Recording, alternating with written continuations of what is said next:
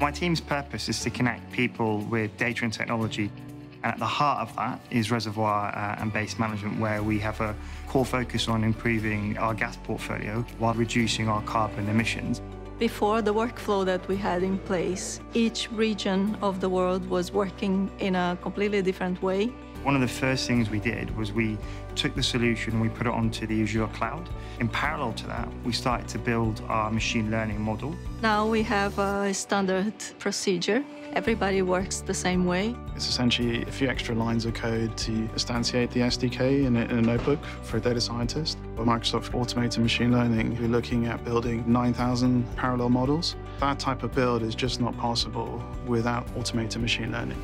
Being able to use the machine learning model to predict the recovery factor down to seconds, we've seen both cost savings but improved decisions.